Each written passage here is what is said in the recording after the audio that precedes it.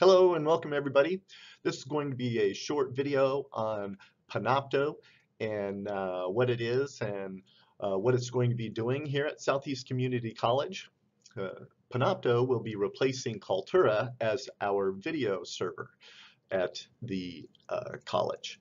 And going forward, the rollout date has already happened. You can access Panopto in your Canvas course, or I'll show you how to access the website directly and you can start creating videos. And this will just be a short tutorial on Panopto and how to use it. We'll make a series of these videos on the different software side of Panopto and what rooms they could be best utilized in at the college. And let's see what that looks like. Okay, so you might be wondering, where can I find this Panopto that Chris is talking about? Well, if you head over to this login site, login.panopto.com, you can put in your SEC credentials.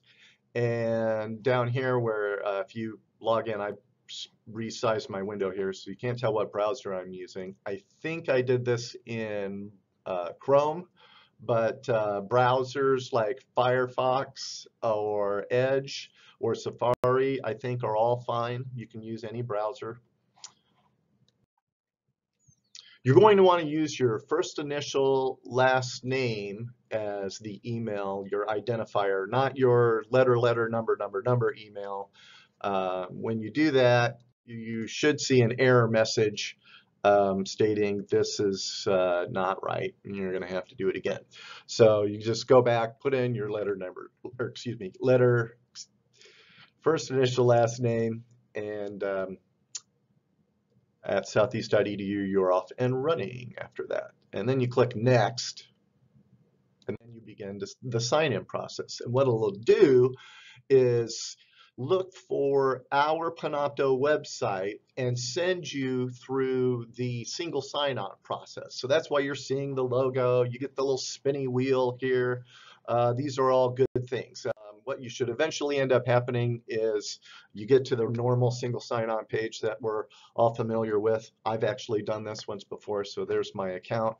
If I had to do this on a machine that was utilized by multiple accounts, I could just sign in with my account and Panopto would know to put the videos in my account rather than the other person's account.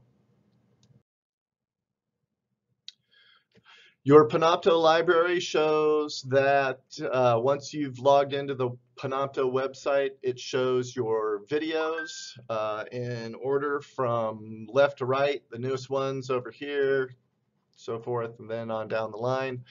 You'll have a folder structure that you can look at over here on the left. The search bar is at the very top for searching for your videos. You can also create videos directly from your website. You can also do this from Canvas. And let's see if I show you that. Oh, no, not yet, but I will. So there are times when you might be looking for a video and you don't see it. And you're thinking, well, gee, sure, I made it. I know I watched it upload and everything like that. Well, it might be there, but it might not be within these first few videos. So in order to see all of your videos, you can click on the See All button down at the bottom of the list. Once you do that, the format changes to a list format, and you can have additional options to choose just pictures, the current way of doing it, which is a pictures plus details option, or even more videos on the screen, and by doing just details alone. At the very bottom, you can also increase the number of search results from the default 25 to as many as 250 per page. That's a lot. You can filter it differently. So instead of filtering it by date, you could probably filter it by popularity. I don't have that listed, but maybe in a live demo later on, I'll show you guys what that looks like.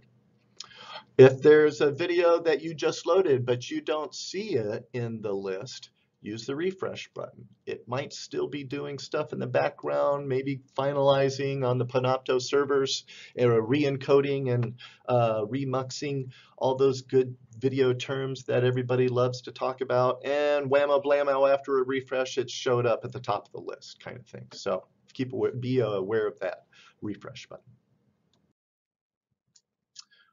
Here we are in Canvas. So when we think about Canvas and its connection to Panopto, you can sort of think of Canvas as being in the house and you're looking through the window into the world of Panopto. Okay, so here you've got your outside layer of Canvas, and here's all the Canvas stuff that you're used to seeing. Inside of that is the Panopto world that we were just looking at. If you look at here, there's a lot of similarities between, oh, I can't do that because I'm recording this slide. There's a lot of similarities between the web page Panopto and the embedded page that you see within Canvas. They're not all the same, they're almost all the same. And I'll sort of show you some of the differences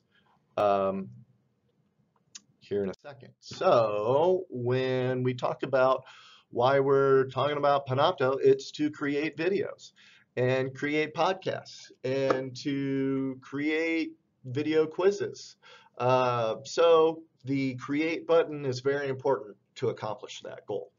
The create button's at the very top, right next to the search bar, and you click on it, and what it does is it expands and gives you all these great options right here. Record a new session, Panopto capture, and upload media will be the three primary ways in which you can add content to your folders. You can also create folders from the create button as well. I'd also like to point out in this particular screenshot, I have administrative rights. So some of these options are not available to you. I can't remember all of them off the top of my head, but I'm pretty sure build a session and schedule recording and webcast are all options that are not available to you. I might be wrong on that. The main point of it is going to be the top three: the record a new session, Panopto capture, and upload media. And when you click on the upload media button, the very first choice, it should prompt you with this dialog box. It's going to ask you how you want to launch Panopto. The very first time, if you click on that very top button, and if this is the very first time you've done it, nothing will happen. It's saying in parentheses there that you're going to have to install it first, which is the options below that. The Panopto installer is the Panopto there. This one here is the Panopto version that everyone will be installing. The remote recorder might not be available. This is another thing that I had admin rights to, so you might not see that one either. Doesn't matter anyway, because we're going to want everyone to choose the Panopto recorder if it's not already installed. On network machines, this is going to be rolled out and installed so that when you log in, you'll see it on the desktop. If by chance you are on a laptop or something that you'd like it installed on, go ahead and choose the operating system that you know you have on your machine. Most people, that will be this 32-bit middle button right here, this downloader of 64-bit of Windows. Mac people, they know what to do. They're over there. And here it is. After it's installed, you click on the Panopto button and it opens up the application. From the top to bottom, you have create a new recording. You can manage existing recordings that you've done on the machine locally And then your settings, advanced settings like resolution and stuff like that will show up here. Below that is the current session that you're going to be recording. Um, it's telling you what folder it's going to put it in. This was a developmental shell that I had opened up within Canvas, so it's in my sandbox. And it put a timestamp of the date in which I recorded that. All of this is editable. If I want, I could click on this drop down button over here and I would see a list of all of my folders. I could also change the name in this section. That was one of the worst highlights. There we go. Whoa, all right, there we are. Close enough. That's my highlighting skills. And then primary sources and secondary sources over here. So primary sources are your camera. That is usually your web camera. It might be your laptop camera. It might be the camera in the back of the room if you're one of the new rooms. I'm trying to think. Oh, the document cameras are another camera that have been utilized more recently.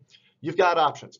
That's probably what will show up here in the primary sources box.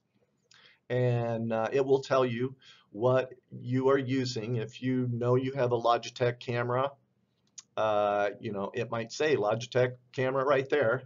And the same thing with your audio source as well. So those are clickable boxes. They're drop-down menus. Right here is a little drop-down menu. If you're not seeing the camera source or microphone source that you think you should be, you could probably change that option by changing it in the drop-down menu right there. You can also change the quality of the recording. I've got mine maxed out here on Ultra, and that's another drop-down menu option right here.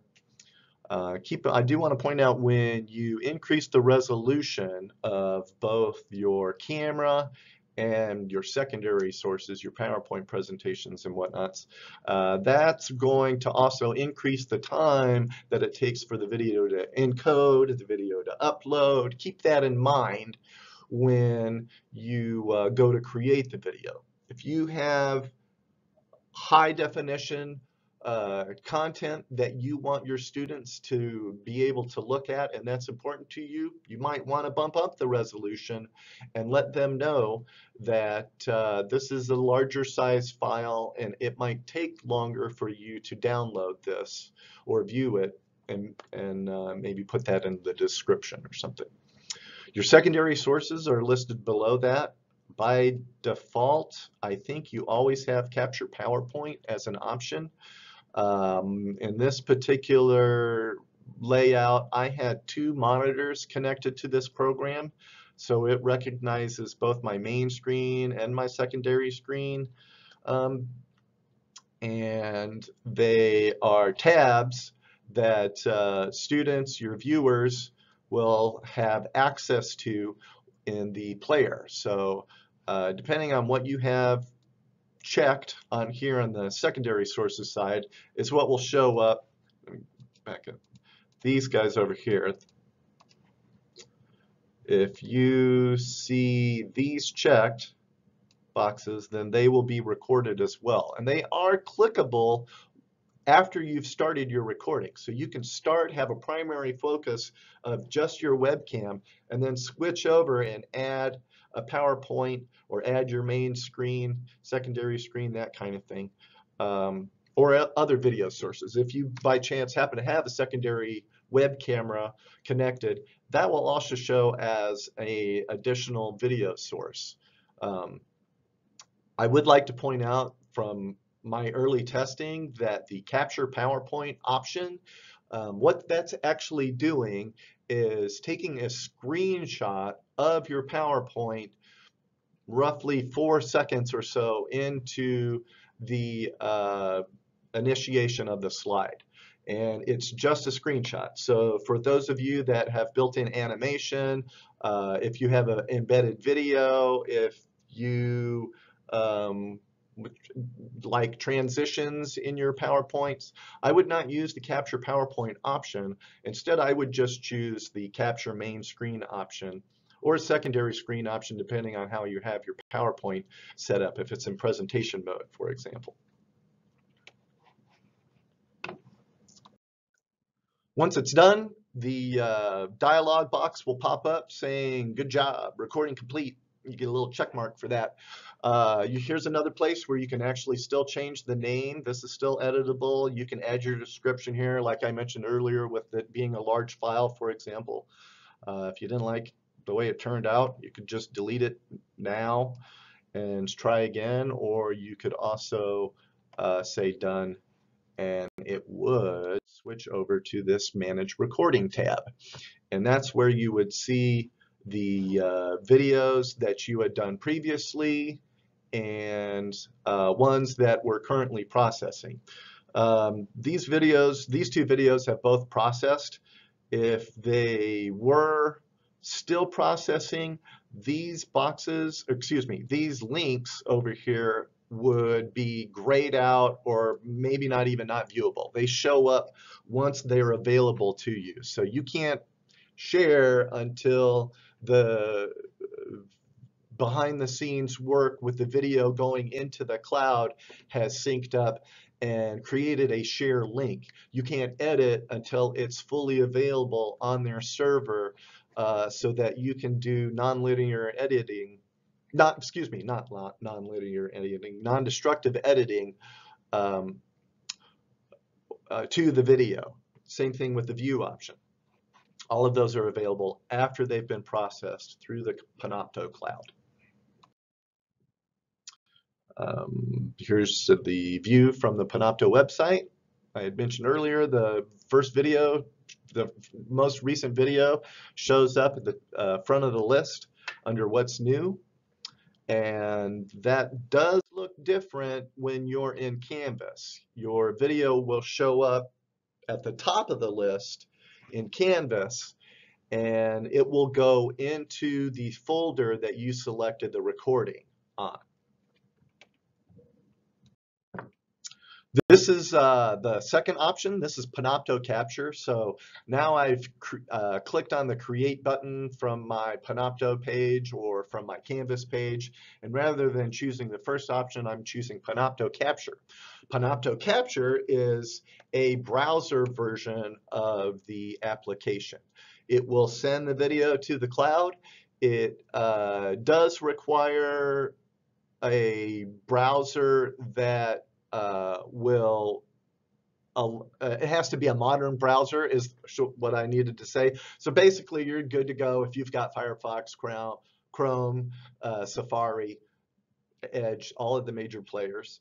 What you will have to do, and I don't want to click ahead because these recording things won't let me click backwards, but what you might have to do, and I'll show you on the next slide, is allow for your camera or your microphone. So you would launch Panopto in your browser. It would say, hey, here's your web page that we're looking at. This is the Panopto web page that we're looking at. However, you're not going to see the smiling Christopher. You're going to see nothing until you say, I want to allow these two things, my web camera and my camera, and then I would be able to make a recording. It's pretty simple. The recording option is the big red button. I don't know if you can see that. Try this red. Okay, neither of those really. Okay, that's a big red button there. Also, you can share your desktop as well. That's this third option over here. Maybe this, you can see this option is the desktop option. So these three boxes are clickable. If I didn't want to have a microphone, I could say no mic, and I would only be recording my videos. Same thing with the video. If I just wanted to create a podcast, for example, I would have both this box and have it like this. I would turn my podcast options on by disabling my desktop and my camera, and now I'm only recording audio. Now I've created a podcast. If I wanted to record a video with desktop, that would be all three options selected. And when, I don't know if I took a screenshot of this. I might have to do a second video. I'm kind of getting deep into this. We're at 20 minutes already. When you click on this button, you should have options. You can select the entire desktop. You can select a specific program. If you have a second desk monitor, you might be able to select that as an option. That's going to give you your ability to choose what you want to record when you're making your video. That's Panopto Capture. That will, oh, there we go. Hey, that will then record directly into Panopto. So sort of like I was saying, you click on the Panopto Capture button and you are taken to this screen. I put these slides out of order. I didn't have a chance to switch them back. Sorry about that.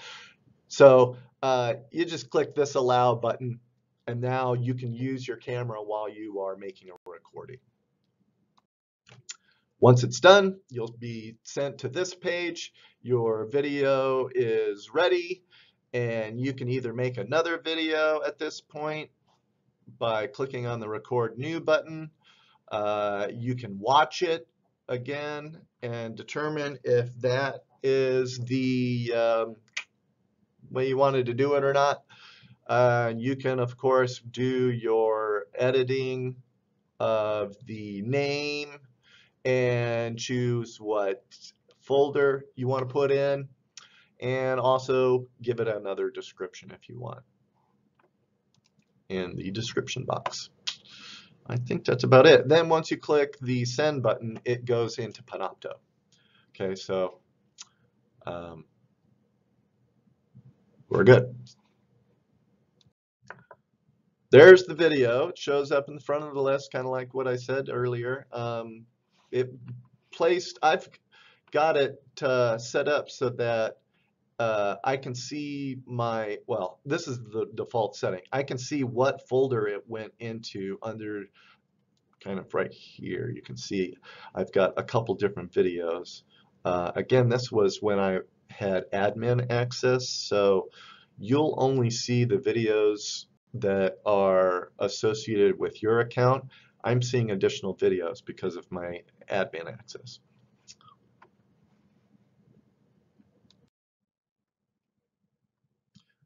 And the canvas view, same thing. Video shows up at the top of the list, and then you can make another video if you want by clicking the create button again. Third option would be the upload media option. If you had a video that you made outside of the ways that I talked about earlier, I'm thinking maybe a GoPro or a phone, maybe just going over to the One Button Studio and creating a video that way, and you want to upload that into Panopto. This is the way you would do it. You would choose the upload media option and choose which folder. Again, you would have a drop-down menu here that you could choose all of the different folder options, and then you could either drag and drop it or select the file and upload it that way. You'll see your progress bar at the bottom move across. Goes that way, like that. There we go. And once it's done, the video will do things in the background like remux and encode, create captions, all that good stuff is working. It's working on it right now. So you'll see little bitty notifications once it's done uploading. And eventually you will have access to your video. Here's another notification, and the upload is complete, and now it's processing the video. So here's the video in my Panopto site. I'm looking at it still at the top of the list here, and it looks like it's still processing. It's not quite finished yet. Once it shows up, once it's finished, it will have a thumbnail associated with it like this below it, and all of the options will be clickable. The Panopto program is functioning, and again, if you did want to access it, you are fully welcome to. Basically, the easiest way to do that would be going to your Canvas course, going to your navigation section, and enabling Panopto Video.